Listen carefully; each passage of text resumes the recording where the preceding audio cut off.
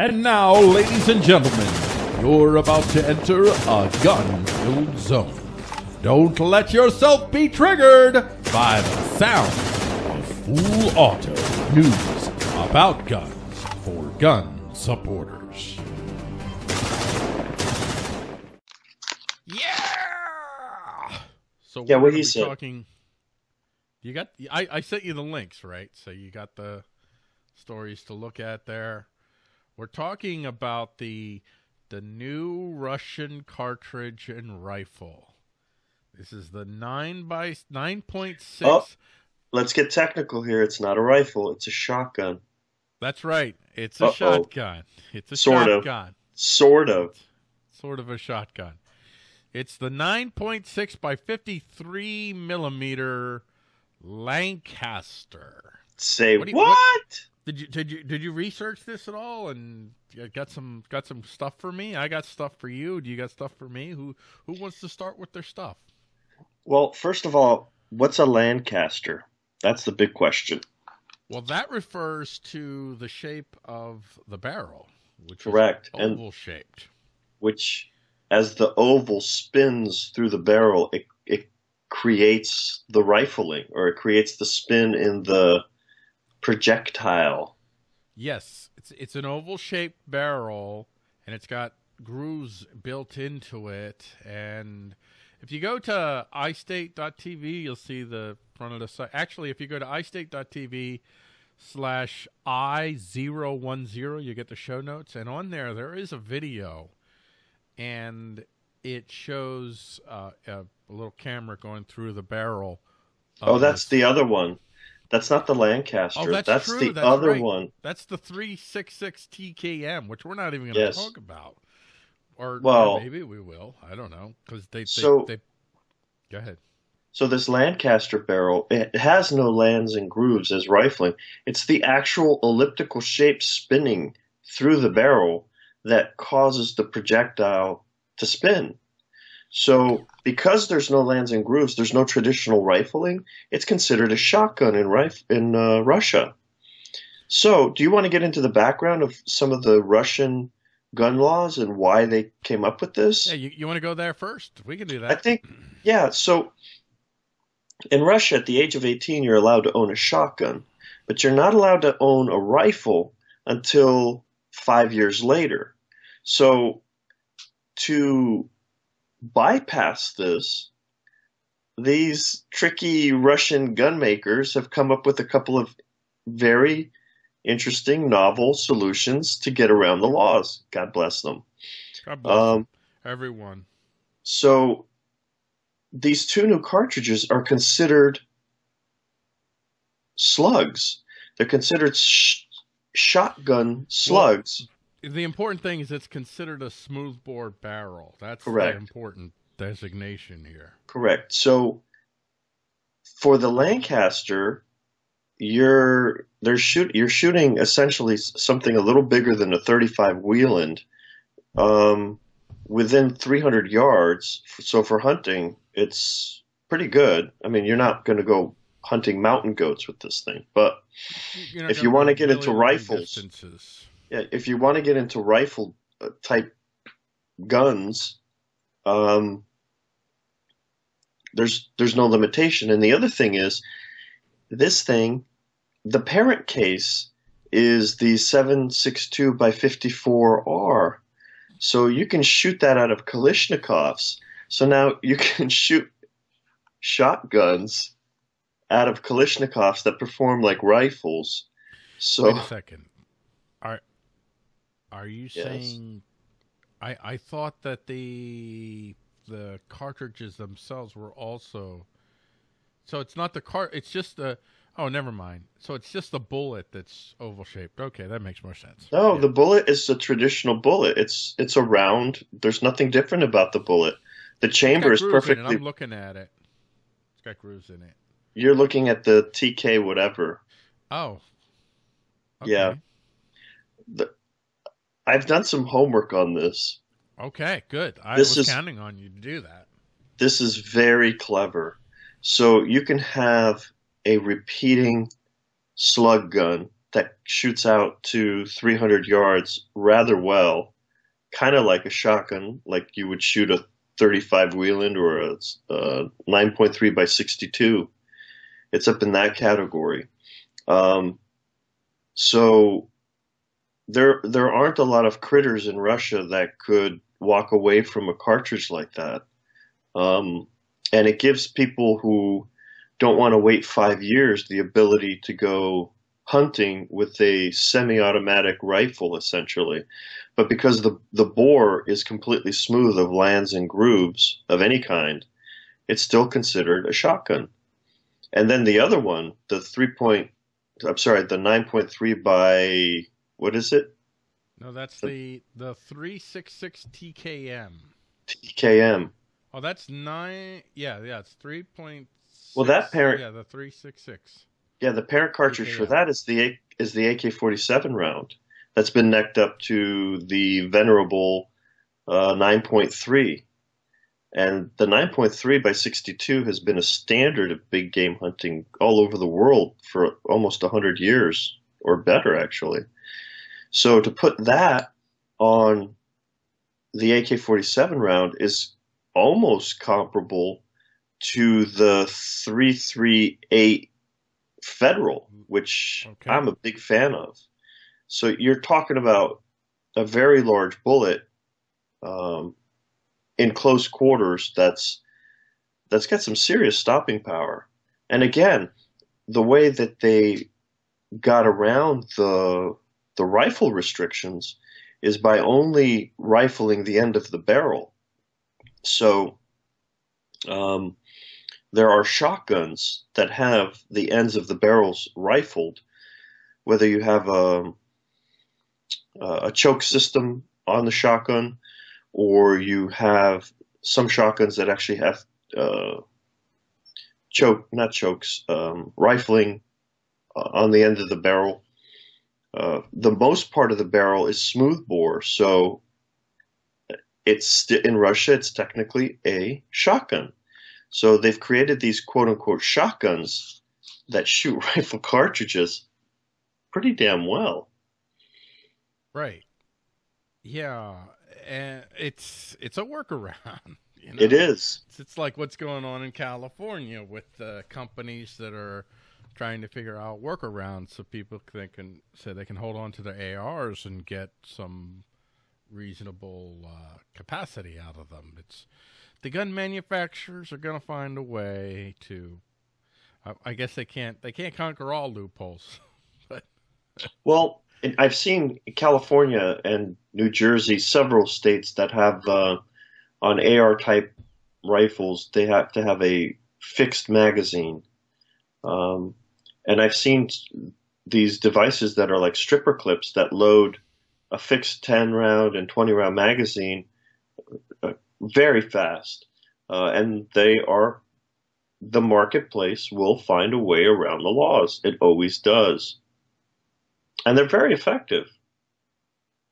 it's interesting. There are some parts of this country in the United States that actually has stricter gun laws than Russia does. So Yeah, and about a year and a half ago, I was reading how Russia is now allowing people to conceal carry.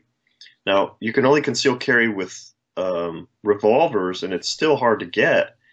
But the fact is, they are allowing it. They're heading more and more towards less and less restrictions. They're Correct. moving in I don't want to say the opposite direction of the U.S. because actually the U.S. there is no direction the U.S. is moving. It's moving in multiple directions at once, depending on where you're at. I know in Nebraska, for instance, I just talked about this on headlines you may have missed, which comes on every day at 12:30 p.m. Eastern Standard Time on the iState TV Facebook page. Nebraska, they're trying to pass a law that would prevent localities from restricting gun use, and it's the police union that they're concerned. It's the Omaha Police Union, I believe, that is concerned about ending an Omaha regulation that assures that people who are prohibited from getting guns don't get guns. I don't know what they mean by prohibited people, I think is what they use. So, I mean, and then you look at what's going on in California, so it's kind of schizophrenic. It's one in a lot of ways it's moving more towards gun control, and in a lot of ways, I'm happy to say, a lot of other places are moving towards less gun control. And I saw a video recently of J.P. Sears. You know, he does those parody inspiration videos, and I saw he did one on gun control, in which he was pretending to be for guns, and he was being a total idiot troll. And it's like, you know, these guns are designed to kill people. So therefore, if we have more guns, less people will die. And I'm like, okay, that's it. I'm done with J.P. Sears. I have no time. I have no quarter, no patience, no understanding for gun grabbers. They're subhuman to me. I won't even have a conversation with them anymore. I don't know how you feel. Did I just break your J.P. Sears all? Yeah, I don't know who that is, and I really don't care.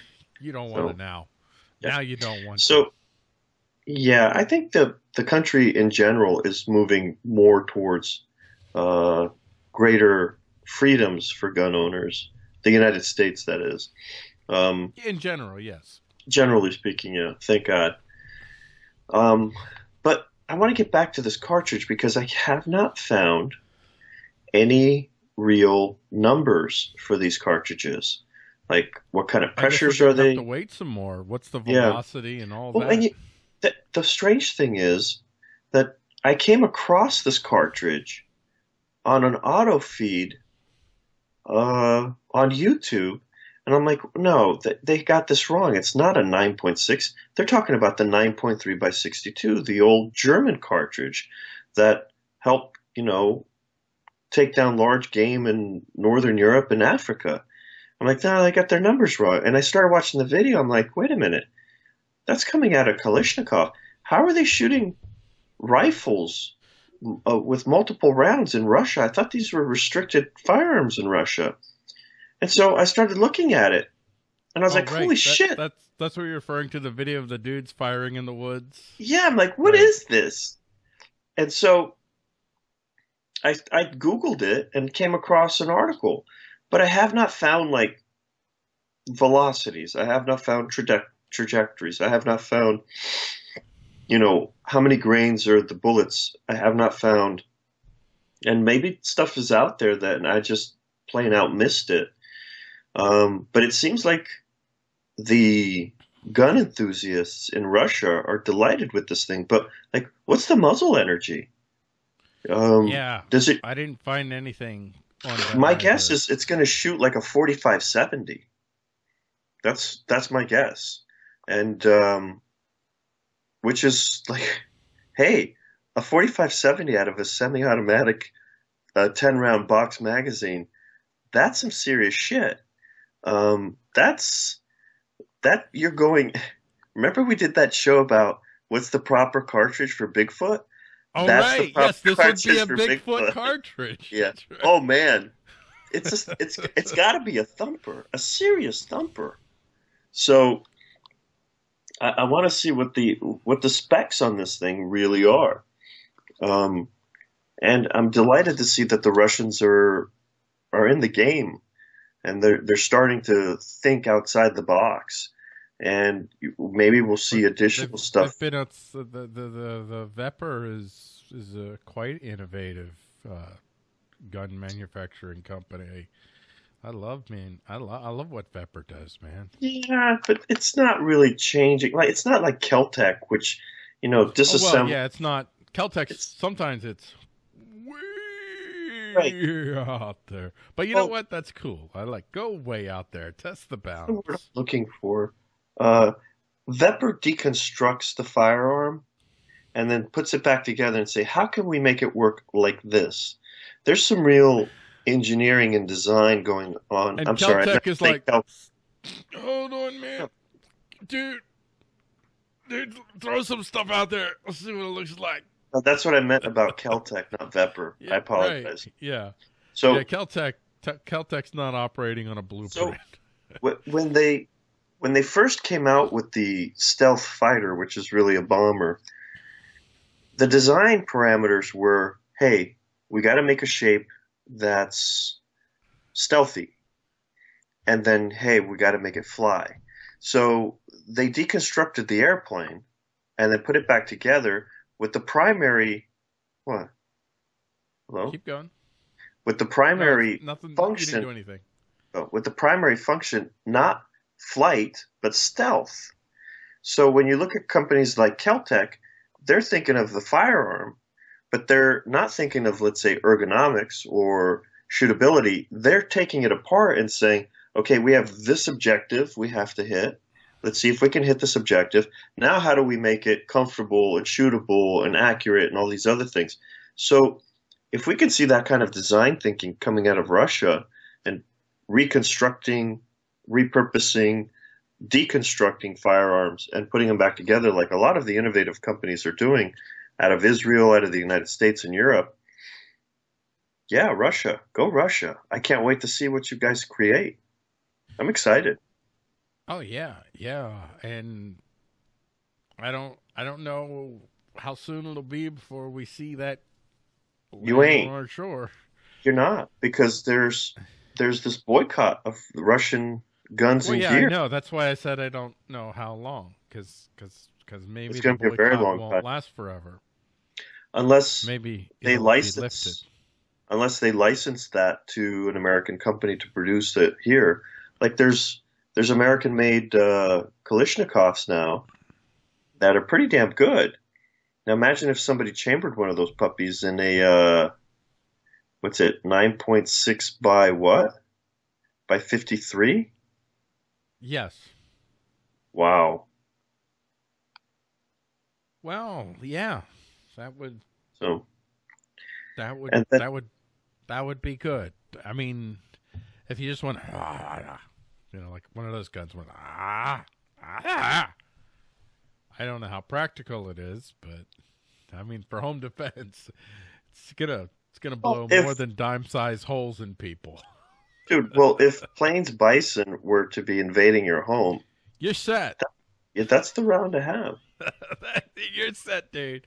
Yo, man, I'm planning for when the plains bison rise up, and they will. I know they will. So on that And note, if you're in Alaska and you got a grizzly problem, semi-auto shooting a yeah, but 9.6. it looks like a heavy, bulky gun. I don't know if I necessarily want to be slogging that into the woods of Alaska. No, I don't know, man. I want to be pointing that outside my window. That's great, but slogging it into the wilderness, I don't know about that. Unless I was going hunting, but I mean, if I was just going out in the wilderness and doing my thing, I don't know, man. I don't know. It looked pretty big, Alrighty. bulky gun. So Next time, by the way, Yeah. the next round of shows coming up next week, I'm going to have stuff planned. I'm going to have scenes created.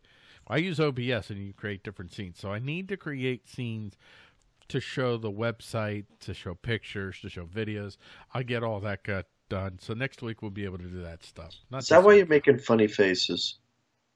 No, I was making a funny face because I saw this giant green screen suddenly on the live stream, so I had to refresh and make sure, was that my end or is that something that's happening?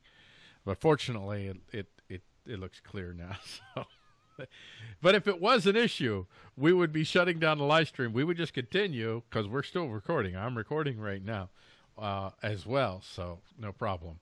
So we're going to go to our next segment after the break. We're going to have a 1-minute break. It's just a 1-minute break. And when we get back, oh boy, do we have some talking to do. I'll put it to you this way. There is a chance, I will say, that I'd say about a 60% chance that we don't get to iPrepper tonight. Because we're going to be talking iWorld, and we're going to be talking about the emerging line in the Middle East, Russia versus the U.S. and all the machinations involved with that. So you're looking forward to that, right? Yeah. Yeah, you got stuff to say. You got stuff to say. So Well, it's stuff that I've said before, but I think it's starting to coalesce. You and I have had this conversation for quite some time. Okay. Sir, we're about ready to go on a break. Save it for the other side of the break, and we're going to be talking. We're going to be talking alliances and machinations and stuff after the break. If you want to think outside the box, sometimes you have to wear outside the box. All of your outside the box threads can be found at agora.threadless.com. Go to agora.threadless.com and find the right outside the box threads to fit your outside the box head. That's agora.threadless.com. Go to the Agora, unless, of course, stuck on my head. You're scared. You are listening to iState.tv's iSDaily, where we expose the reality of power around you and the opportunity to change that reality to favor individuals and free associations. If you like this podcast, please be sure to go to pay.istate.tv and sign up to be a monthly iStater. And now let's get back to the show. You are listening to iSdaily Monday with Professor Rambo and Paul Gordon, featuring Full Auto, iWorld, and iPrepper. And now, here are your hosts, Professor Rambo and Paul Gordon. We're back on the other side of the break. Nice. And make sure that you go to agora.threadless.com and get yourself some Bodhi gears. And why are you appropriating my culture? Agora? Yeah. Agora. I'm not appropriating your culture. That's Bodhi Agora. Bodhi Agora. And you guys are talking about Atlas the other night on one of your other shows? Atlas? Really? Appropriating my stuff? Atlas. What are you talking about? You're saying holding the world over his head for eternity? I was talking about Sisyphus, not Atlas. Oh, Sisyphus. Okay, even better. How is that even better? Still appropriating. Is that more deeply Greek than Atlas is? You're appropriating the OP. Well, yeah. I am the OP though, so I can't be appropriating the OP. 10%. You're 10%.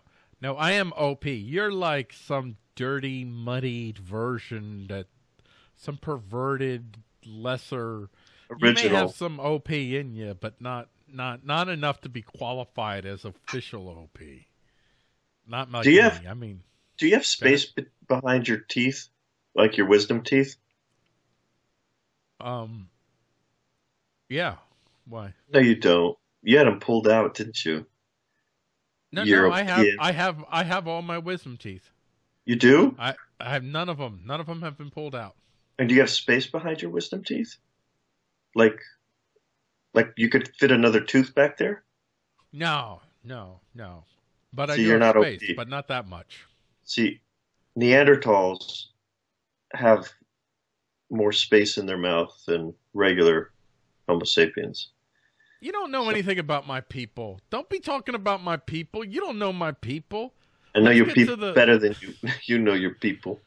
I know my people better than you know my people because I am my people. So I know my people better than you know my people. So you're 4%. You're 4%. That 4% is the key percent. That is the. Is that like the 3%ers? You're like the 4%er. That's the salient point of Paul.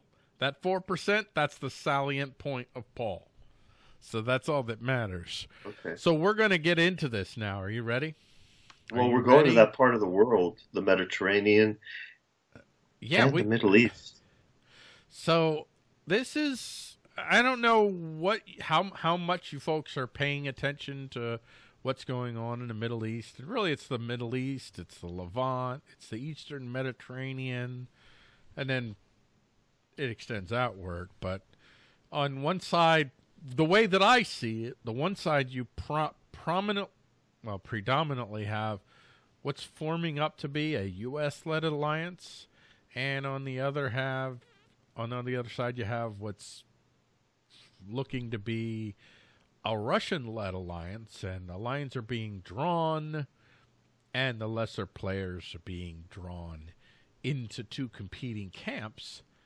And so what I did is, and I sent it to you.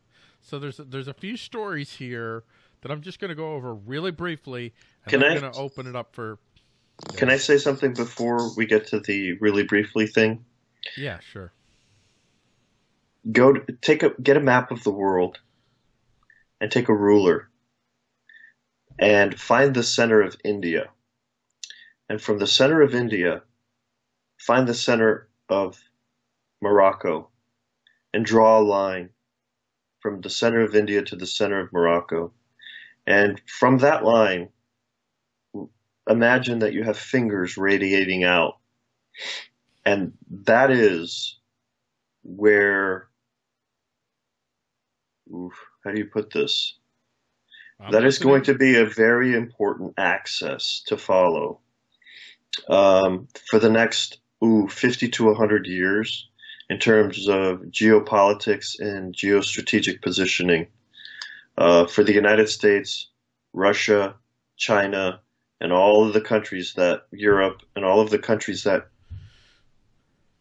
come into contact with that azimuth, if you will. Azimuth. Okay. So, okay, you may proceed on your part. All right, thank you. So I'm not gonna give you the details of these things. These are just quick little blips, and then we're gonna get into a general conversation about what's going on. So from Newsweek, we have the story of the French president Emmanuel Macron, who is accusing the U.S., Israel, and Saudi Arabia of instigating a war in the Middle East. Then you have, from Keep Talking Greece, you have an announcement that the State Department has made a determination approving a possible foreign military sale to the government of Greece for an upgrade of F-16 aircraft to an F-16 Block 5 configuration, which is a considerably more sophisticated configuration that the Greeks, for the longest time, were not given access to. Suddenly, that's opening up. From the New York Times, leaders of Russia, Turkey, and Iran announced an agreement on Wednesday, this is actually in November, to sponsor a conference aimed at achieving a peaceful settlement of the Syria war. So you see those three. From Cyprus Mail, Cyprus shifts to the U.S. President of the Republic of Cyprus, Nikos Anastasiades, will be in Saudi Arabia. Well, he was in Saudi Arabia January 2nd, and he paid the first ever visit by a Cypriot president to the country of Saudi Arabia. From the Corbett Report, reports have come out claiming that the United States and Israel have signed a secret deal to tackle the nuclear threat from Iran. So it looks like the deal isn't so secret anymore. The far-reaching memorandum of understanding was signed on December 12th at the White House, following intense talks, whatever. And then shortly after that was signed, then you started to see protests emerging in Iran. And from your morning news from and then Turkey's power play. In Sudan, in the last week of December, Turkish President Recep Tayyip Erdogan announced that his host country had agreed to transfer the island of Suakin in the Red Sea to Turkey to rebuild and administer for an undefined period of time. And those are just some of the stories, but I just thought that's a good conversation starter, wouldn't you say? And go, because you got thoughts. Where would you like to start? Let's start with, I'd like to start with Turkey and Sudan and that island. That island was an outpost of the Ottoman Empire that helped control the pilgrims to their holy sites. And there are monuments on that island, Ottoman monuments and mosques and architecture that is horribly neglected. And the Turks want to go in and rebuild and refurbish these sites. And they also, by the way, want to put a naval base there, a military naval base.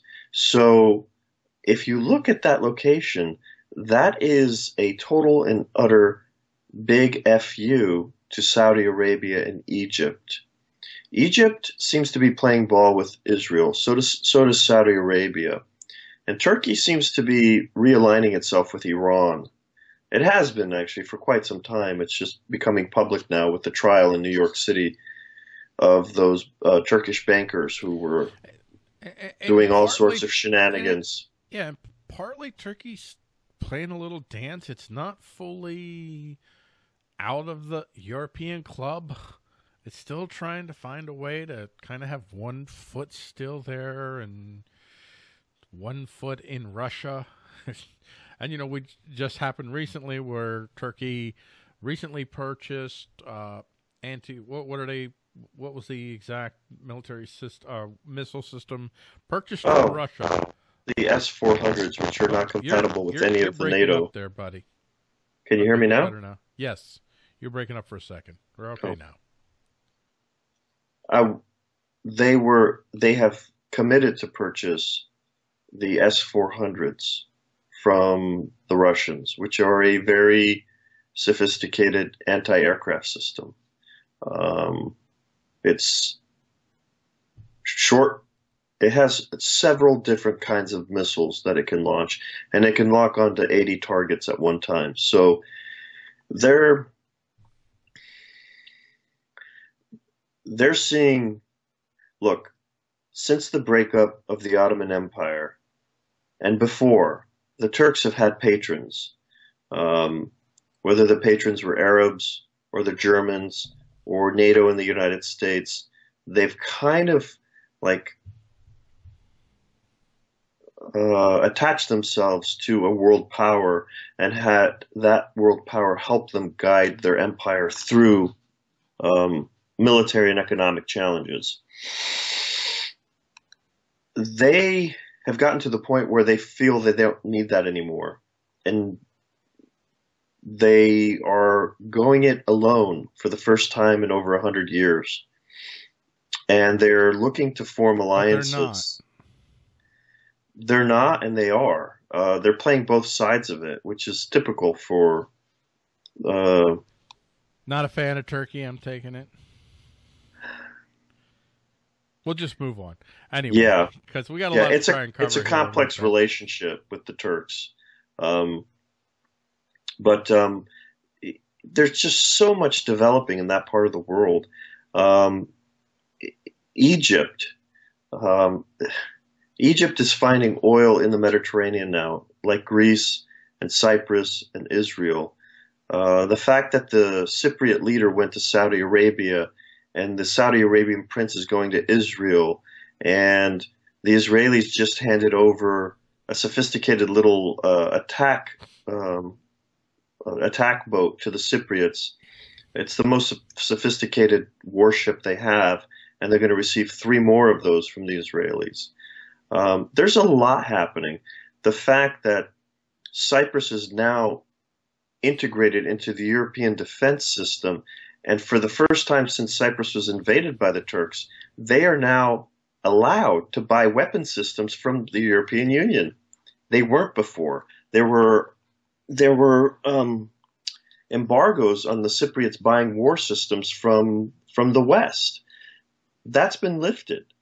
Not only are they buying weapon systems from the West now, but they're buying them from Israel and the United States. So the fact that the United States now has said, oh, Greece should have this upgrade to its F-16s, 123 F-16s are going to be upgraded to the Viper configuration. Let's just say the kick butt version. Yeah, well, say that. These have a digital radar in them that helps you identify stealth planes. How's that? That's good. Yeah. So they're going to have a significant upgrade, folks. Correct. So, and then the United States is pulling out of Pakistan, and instead seems to be favoring India. And now there's rumors that India might be looking to purchase the exact same F-16s that the Greeks are buying. Whoa! Yep. Now, then in the Pakistani front, you had Trump said no more foreign aid, so Pakistan said, "Hey China, screw you, Correct. America, hey China," and now America has responded to that, and they've suspended their security cooperation with Pakistan, whatever that means. Well, they should, because the Pakistanis were playing both sides of the Well, on both sides, not just what both did they sides. should or shouldn't? What did they should or shouldn't? To me, what it is showing is that the lines are being more and more clearly defined, and the powers, the great powers, such as they are, United States, Russia, and China, they're kind of looking around and saying, all right, who's with me? Let's figure this out. Let's draw the lines in the sand. Let's figure out who's with who. I tell you, if they ever get to a point where it starts to look like it's settled, I'd be a little nervous at that point. Well, you should be getting nervous now, because it is settling, and the axis is pretty clear. Yeah, it's settling, pretty clear. But there are still some players out there that are still like, I don't know. And Europe is an unsettled mess. To a degree, Europe is looking and saying China is our future in a lot of ways. And they're not liking right now the direction that the United States is going. But at the same hand, they're like, they can't be fully pulled into the China orbit. So right now, the EU, Europe, is kind of up for grabs, I think. Well, the Europeans didn't like Reagan either. They hated Reagan. Yeah, they thought he was a buffoon. But Reagan was still protecting them big time. Yeah, but what, in the United States is still not protecting them? Come on.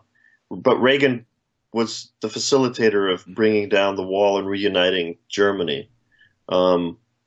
So the Europeans have this smug kind of attitude that the Americans are simpletons. And you're talking possibly about Oprah running against Trump in 2020. An Oprah-Trump race in 2020. Anyway, go ahead. I'll just put that out there.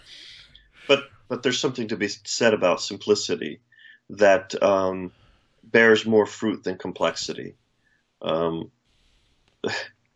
so the Europeans may be more sophisticated, but they also get stuck in the mud because of their sophistication. And they develop a lot of nice things, but the United States seems to be out innovating them even at this point. And Trump is a reflection of that. Whether you like him or not, he is a reflection of that. And trust me, if the Russians start marching through Europe, America and NATO will call in their obligations to Europe, and they will react. I mean, there's no doubt about that.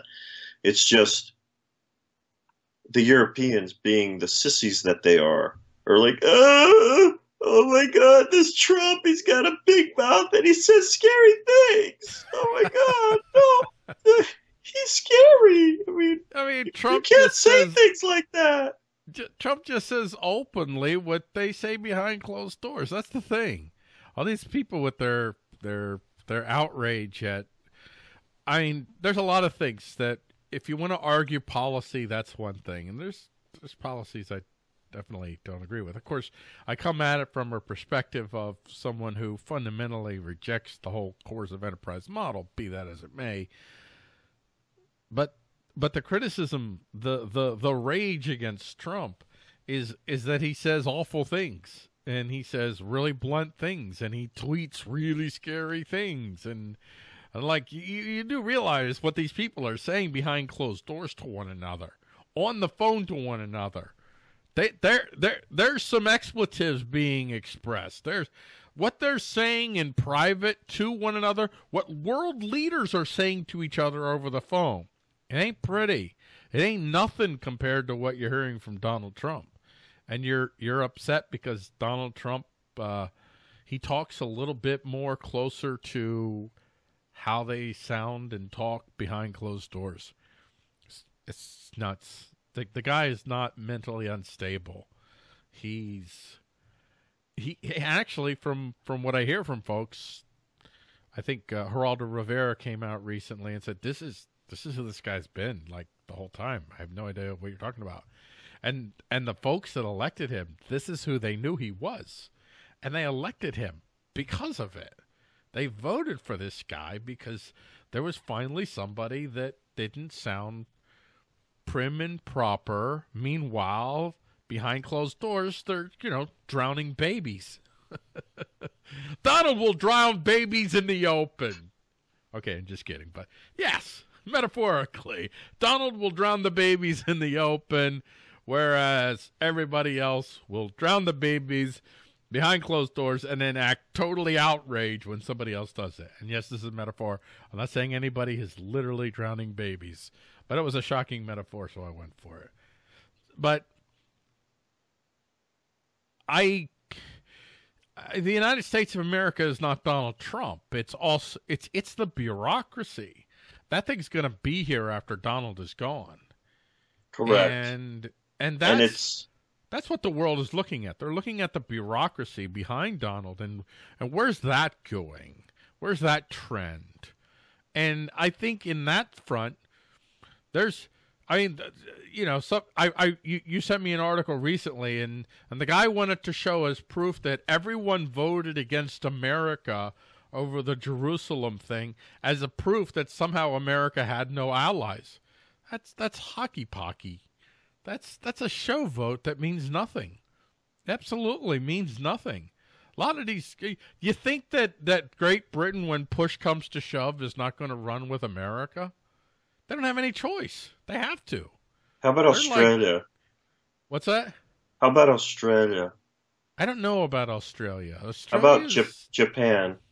Oh, Japan with the U.S., definitely. No. How about South Korea? No. Oh, my gosh. South Korea out the wazoo. Totally. Taiwan? Not even a question. Again, not even a question. There's so many nations out there. However they voted in the UN, United States of America is a crucial lifeline for them. They're not going anywhere. How about Israel? Absolutely. Another one. Saudi Arabia? Well, right now, I don't think Saudi Arabia needs the United States, but now they do because they've made the decision. So, yeah, right now they do. I don't know how much Russia actually, never mind. I think Russia or China would welcome them in a heartbeat. So I don't think Saudi Arabia. I think Saudi Arabia has a lot more negotiating than, say, Israel does. Canada? But still. What's that? Canada? Yeah, Canada. Even with Justin Trudeau. Canada's not going anywhere. Canada's going to run with the United States. Look. They're too vital. Look. Even Mexico, when push comes to shove, Mexico will run with the United States. Everyone loves a winner. And as the American economy starts to come back from this hiatus that it's been put into by the leftists here in the United States, and as Trump starts to look more and more like a winner, and he is, he's starting to, yeah. He's going to need a lot of really big economic wins to overcome the deluge of hit pieces on day and night and day and night. I mean, it is a relentless, concerted campaign. I think his base is motivated by those hit pieces. His base is, but there's a whole part of the country, and I'm not talking about the resist people. I think they're obviously, no matter what, they're going to be. I'm talking about all the squishies, squishies out there. Those folks are being deluged, and yeah, mainstream media still has an effect on America. It's not nearly as powerful as it was, but it's still pretty powerful. And it's not just news media. They have the culture.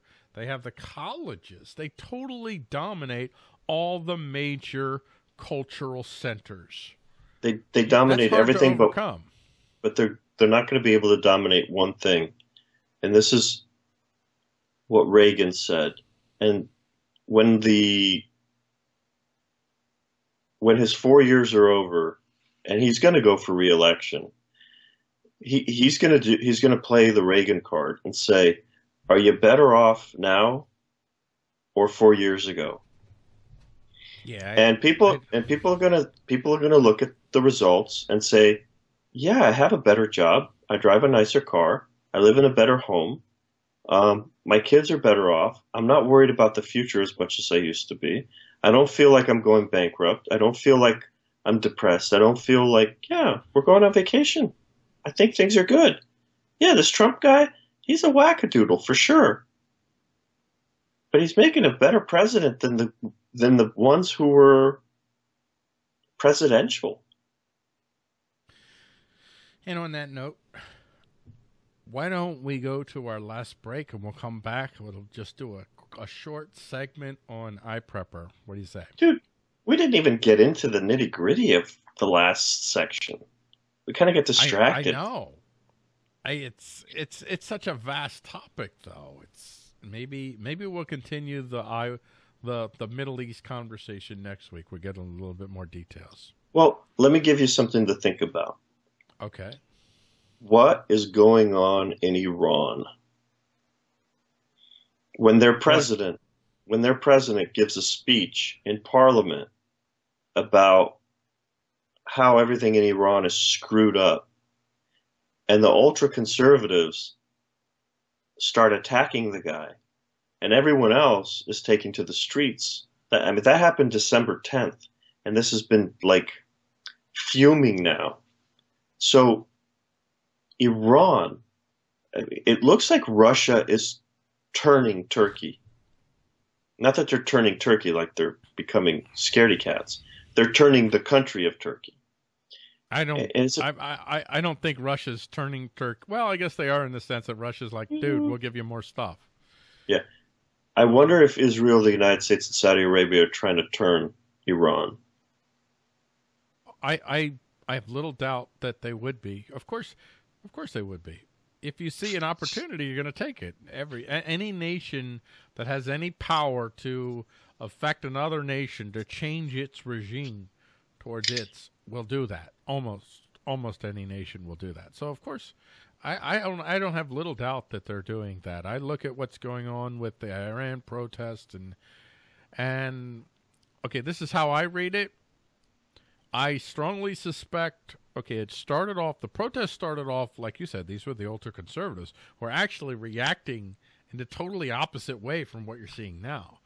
And then, so there was a little bit of protest, and then all of a sudden, different groups started showing up. And I believe that different group, that a lot of it had to do with the CIA, with Israel, with the Saudis doing whatever they're doing over there.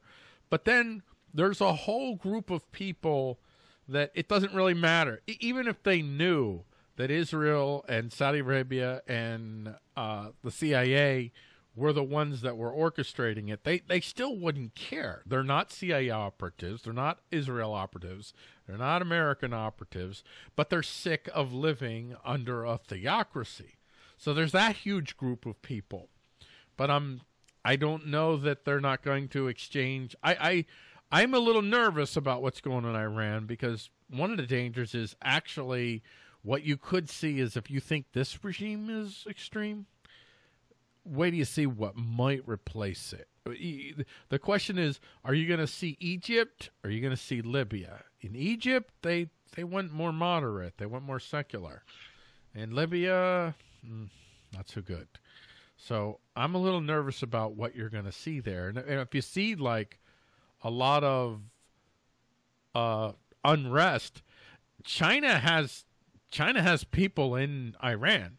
They have business interest in Iran. They have I'll put this in air quotes, legitimate reason to intervene to secure their people, their property, their property, their business interests. Same thing for Russia. So I could see China and Russia moving in their troops to make sure this thing is stabilized and let's not forget, stabilized in their favor. And let's not forget, there's this sizable population of Kurds in Iran who are also looking for their own country, straddling Iran, Iraq, Iraq, and Syria. And Turkey. Right. Oh, in Turkey, right. Don't forget that. Right. And a little bit Right. in Armenia.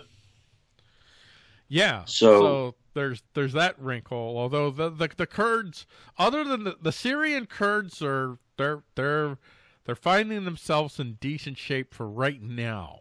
It looks like there was a bit of a threat where it looked like Iraq was going to insist on taking possession of the border between Iraq and Syria, but apparently the Kurdish Syrians and the Iraqis have worked out a deal so that the Kurdish Syrians are still maintaining control, and that's very important that happens, because if the Iraqis shut down that border, the Kurdish they're already a somewhat embargoed region. That would devastate them. They're playing a dangerous game. That's Rojava. Look it up. What's going on in Rojava? Fascinating story. I would say of all the Kurds, they're the smartest ones so far. They stayed out of as many problems as they could. Even when the Iraqi Kurds decided prematurely to declare independence from Iraq, I know in their heart of heart the Syrian Kurds really wanted to support them, but they knew, no, we do this, we got a whole crap load coming down on us, and we know we don't have the resources to stop that. But so do realize they backed off. You do realize in the 17, and I believe even in the 1600s, in the 16th, 17th, and 1800s, Serbs declared their independence from the Ottoman Empire, and the Ottoman Empire went in and crushed them. Bulgarians declared their independence from the Ottoman Empire, and the Ottoman Empire went in and crushed them. Greeks declared their independence from the Ottoman Empire, and the Ottoman Empire went in and crushed them. Egyptians. You go down the line. The Czechs declared their independence from the Russians in 1956, and the Russians crushed them. Right. So just because they were crushed doesn't mean squat. Just because it was premature. In the short term. Yeah, I'm just talking short term. I'm talking where they're at right now. I'm not. But the Kurds, I haven't written this Iraqi Kurds off at all. Yeah, the Kurds have announced their intentions, and they set up a satellite office in Russia. The Russians have now recognized the Kurds as a legitimate entity and are including them in international meetings. Yeah, dude, it's on. This is a sticking point. These alliances aren't all clean. This is a sticking point with the Russians and the Turks. The Russians, they want to negotiate a peace with Assad that includes the Syria, Rojava, maintaining its autonomy, being part of Syria, but having autonomy. And the Turks don't want any kind of autonomy for the Kurds. So this is a sticking point. But this is the thing about Turkey is because if you really strip away all the alliances, the Turks are sitting in the middle of power that they can't handle by themselves, and so they're in this awful position. No matter where they go, they're going to have to make some tough compromises, and they don't seem like. Well, their history seems to be a promise of compromise, but not living up to the compromise. And I don't think that a lot of nations have a lot of patience for another Turkish backstab, including the Russians. Yeah, including everybody. I mean, the Egyptians can't stand them. The Iranians find their relationship with the Turks dubious. And they're all along because of Russia. They're correct. Going along with it, but it's not a rosy thing. It's not so, what's developing is that the Turks are the perception of Turkey in the West has become similar to that of Pakistan.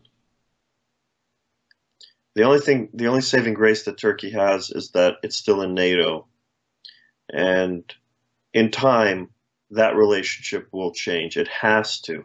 Either Turkey will change and become more NATO-like, more European-like, more contemporary, or NATO will change and ask them to leave. Let me cite an obscure development that happened in Turkey a couple of weeks ago, and this popped up in an auto feed, and I Googled it, and I'm like, oh dear God, it's true. In Turkey today, it is legal to marry and impregnate a 9-year-old. Not cool, man. Not cool. So they're not moving forward and integrating with Europe. It's not just this law that it goes against everything that Western civilization stands for. It's the overall culture that has not changed fundamentally and cannot change fundamentally because of a lot of things. We don't need to go into all of that tonight. It'll bore most people. That's another show. Yeah. But they're sliding backwards, and yet they've had this brief blip in history where their economy did well, and now they're the cock of the walk, and they expect that everyone's going to kowtow to them like they did when they were the shining star of NATO, when they were they were the belle of the ball. They couldn't do anything wrong. They were the shining example of what a secular Muslim country could be. A moderate, secular Muslim country. And they were pumped up with all sorts of goodies from the United States and the West. Now that they've gotten cocky, everyone's like, whoa, why are you threatening Israel? Whoa. Why are you threatening Cyprus? Whoa, why do you keep flying your airplanes over Greek airspace? Wait, what are you doing in northern Iraq?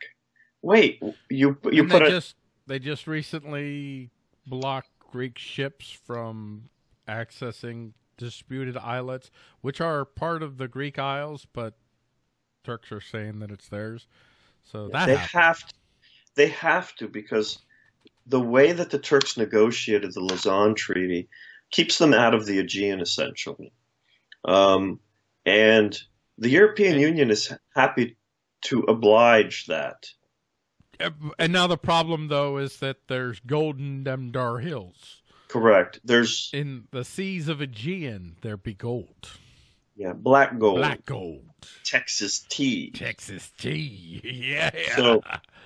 So between Israel and Greece, between Israel, Cyprus, Egypt, and Greece, there are vast amounts of natural gas and oil in the ocean, in the Mediterranean. And big companies are there looking at it. And that's why the Saudis have gotten involved. And that's why the Saudis are becoming buddy-buddy with Israel and Cyprus and Greece. And Egypt. And there's an alliance forming there. And the Turks don't like that. That's why they've taken control of an island in the Red Sea, and are working with Dubai, and are working with dagger pointed right at Saudi Arabia. Saudi Arabia and Egypt. Well, also trade, just in general, trade. Well, yeah. So these things are not going. I can't imagine what's going to happen to Sudan now that it's made that move. I mean, you already have U.S. troops kind of playing in that area. So I don't know what's going to go with Sudan, but it's probably not going to be good. I'm just going to say that whatever the name of the dude is that's in charge of Sudan, he should have been looking at Muammar Gaddafi and saying, "Oh, that's not good. I see a popular uprising in Sudan soon." For democracy. For democracy. Yeah, for democracy. For democracy. So we're over time, by the way. Our show who cares? Is over its time. Go get some coffee. Get some coffee. All right, let's get to the iState prepper thing real quick. You want to do the iPrepper thing? There's just one thing I want to share with people about their home. All right, I'm not gonna go to the second break because we don't have time, but I will do the iPrepper bump. So be prepared for the iPrepper bump. Be the power you hope to see, and that means being prepared to provide, as much as possible, yourself and your loved ones with basic necessities. Welcome to iPrepper. Get ready to be prepared. There, we're back. This is iPrepper. This is about the time. iPrepper segment of the show, and you have some stuff to say. I'll let you say your stuff, and then that'll be the iPrepper segment. Go ahead. A man's home is his castle, correct? That is correct. What is that founded in? That would be kind of, I would say, Germanic tradition, English law, Yeah. English common law. I would say it's English common law. I mean, it may very well go back before English It common goes law. back Germanic tradition, then comes English common law, yeah. So if a man's home is his castle, why are our castles built out of sticks and paper? It's a metaphor. Yeah. And why do our doors all open in? You know, that is a good question. Why would you wouldn't want your door to open in a castle. No, Correct. it's not good. Right, because Much if I'm more going to difficult reach... to push a door in if it doesn't open in. Correct. So, as a prepper, I am looking at my environment and thinking about ways that would slow access to my home, whether it's a nefarious state or If the zombies show home- up, the recipients zombies- show up. or if it's a home invasion. It is far more convenient to have a door open in if you have groceries in your hand, and if that's your objective. But it is impossible to kick a door in that closes from the outside in. It just won't go when you're kicking it against the wall of the house. Now, if you have a bolt that's holding it shut and the door opens in, it's pretty easy to bust out the jamb and push that door open in the middle of the night before you can get prepared for an onslaught or a situation where there's a bunch of people outside and you can be inside protecting your home. Do you follow me? Yeah. So I'm why with you do so far. so why do building associations categorically say, "Oh no, the door should open in"? Is it to give Why? easier access to the home? What's the reason that they give? They don't.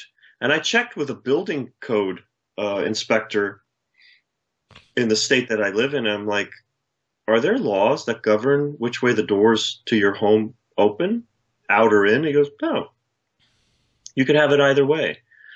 And I said, so why do all the homes' doors open in? He goes, I don't know. No idea. And you think about it, even in terms of security, when the door opens in, that means you have to account for the space for that door coming in. Correct. If it opens out, that's like they don't have to worry about that. Now, the one Even issue you like, have... you think about this. Even when it snows in and the snow is deep, it's easier to push a door open. You know, and you kind of push the dirt on the snow aside. Or maybe if you open it and then you never mind. That's probably a disadvantage. I'm going to say that's a disadvantage. If you get a lot of snow piled up in front of your house, if you have to open your door outward, that's a disadvantage. And how often does that happen? At least once every 2 years, 3 years. Yeah, that's important. Yeah. Well, yeah. So when you start thinking about your home, let's say you're getting ready to build a home, start doing some research. Start questioning the assumptions about how your house is built and why it's built that way. It may have been at one point simple economics. Maybe it's cheaper to design a door that opens in. Maybe it's easier. Maybe the wind doesn't catch the door and flop it around and break it.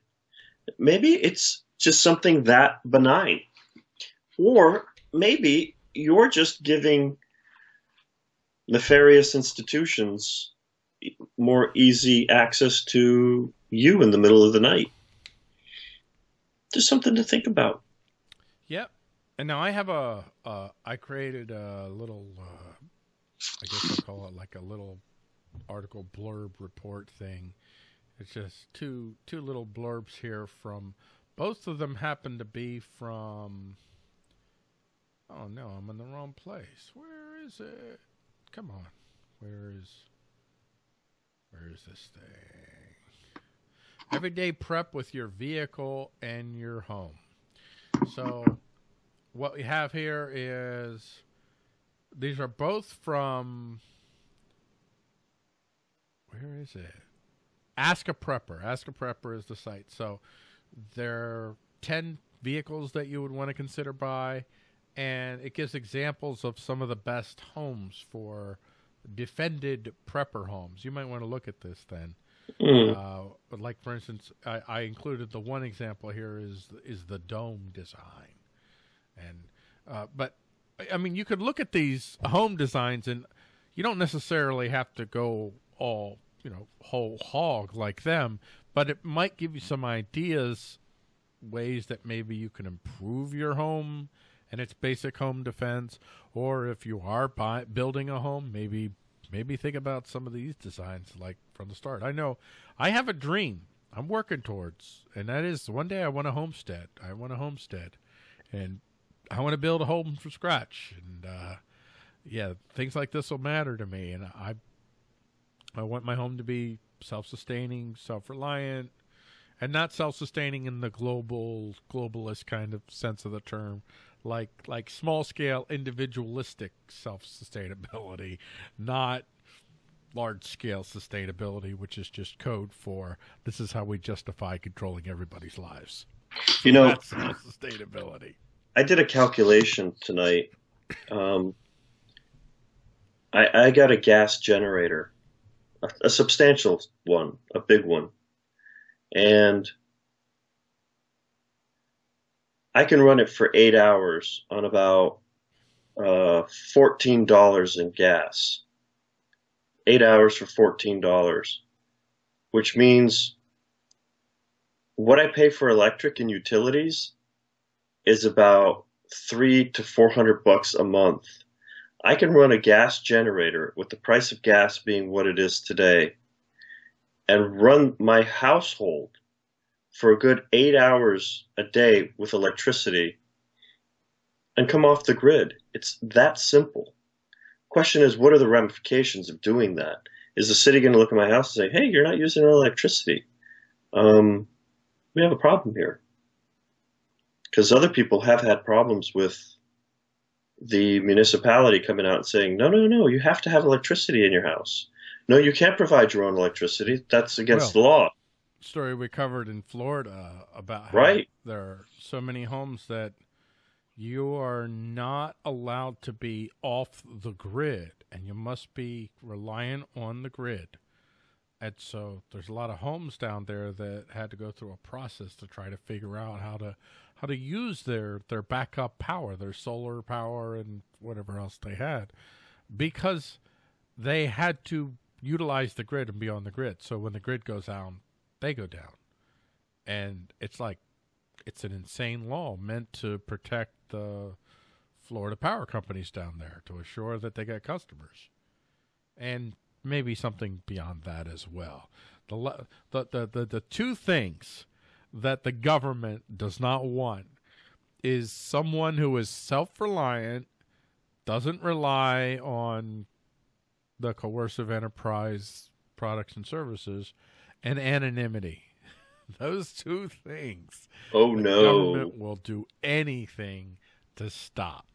They do not want self-reliant people that are able to do things that they can't track. They don't want that. And they want to know who you are. And that, by the way, is what you want to work towards if you want to build your own individual power and free association power, that's like the underlying goal of everything that I do in iState, is to enable myself to do that and hopefully encourage and help others to do the same.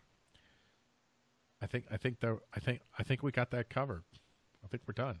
So we got your iPrepper in after all. What do you think of that? I'm very happy. I'm Very not happy. saying for sure what we're going to do next week for iWorld, but we may not be done with an examination of what's going on in the Middle East, because in a lot of ways we kind of only scratched the surface on that. But we will be back next week, next Monday, right here on the Liberty Principle Facebook page. Same bat time, same bat channel, Monday 9:30ish. Sometimes it might be a little early. Today we actually started a little early, but it won't be later than 9:30. So I'll say between 9 and 9:30. I just listed as 9:30. And tomorrow I'll be back with headlines you may have missed on the iState Facebook page, and then back on the Liberty Principle page with Bodhi Agora. We'll be doing iSDaily Tuesday for the first time since before the Christmas break. Do you got any last remarks? Yes, we forgot to mention Jerusalem, and that's a big one. That's a huge one we missed. But there's so much going on a weekly basis. When you said we'll be back next week and we'll probably be talking about this a little bit more, there's so much stuff That's developing. Why I said probably. You never know. Yeah, on a weekly basis, there's so much popping up that insane. It's almost overwhelming to stay on top of what is going on around the world right now. It used to be so easy to just say, "Oh, it's the Cold War. You're either pro-NATO or pro-Iron Curtain." Pretty simple. Yeah. Hey, the world is a simple and easy place to navigate. It's red. It's red and yellow, and red, white, and blue. That's pretty correct. Easy. Correct. So it's different. Very different. But I tell you what you should do. What you should do, and I don't know if you're doing this, you should be going to iState.tv every day, and you'll see a whole bunch of new articles every day. And basically, I scour the interwebs. I go through 2,000 plus stories, and what I'm looking for, this isn't the place to go to get all the top headlines of what everybody else is talking about. Sometimes I cover some of that stuff, but this is a place to go where you get a little awareness. You get to see what your government in action is really like, what coercive enterprising is really like. You get a little hope. I cover all kinds of stuff that show all kinds of. There's so many incredible, promising things happening right now that's being buried by the negativity you're seeing around you, and then action. I'll show you how some people are doing things and how you might, like even this segment here, this is an action part. This is something that you can do right now to increase your own personal power and free association power. So go to iState.tv and don't get overwhelmed by all the fear porn. See? What? Is fear porn like gun porn? No, gun porn's cool. Fear porn, not so much. Oh. Yeah, I'm not saying you don't need to be aware of what's going on, but if that's all, if you're just covered in the muck, then you're going to have a pretty bleak outlook on the world, and you're defeated. That's just where they want you. What about anger porn? Anger porn, that's kind of related. Fear porn and anger porn, yeah. They go hand in hand.